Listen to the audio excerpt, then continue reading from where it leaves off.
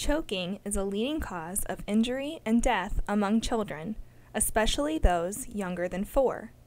Food, coins, and toys are the main causes of choking.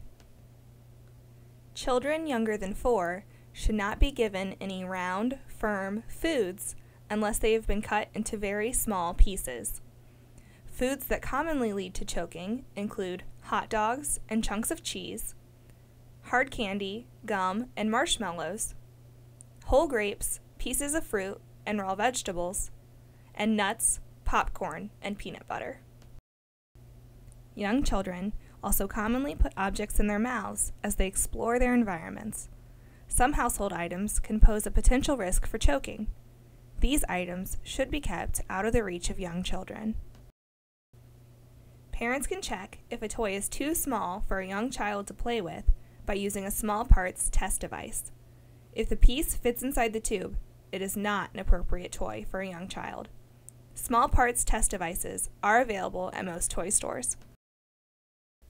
For more choking prevention materials, such as a video on how to cut food for young children, please visit our website at injurycenter.org.